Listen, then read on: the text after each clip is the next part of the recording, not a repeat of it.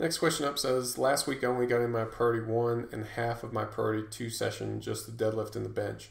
I'm not sure how that's going to affect next week's training. Please let me know. In this case, it probably won't affect it much at all. Just roll on with the training that was sent for this week.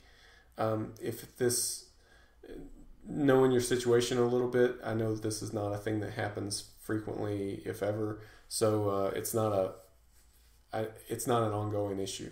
But if it were an ongoing issue, you could let me know, and we could address maybe a little bit more of a long-term solution. But since this is just a one-time thing, you got the important stuff in, and you should be in a good position to move forward with the next training week.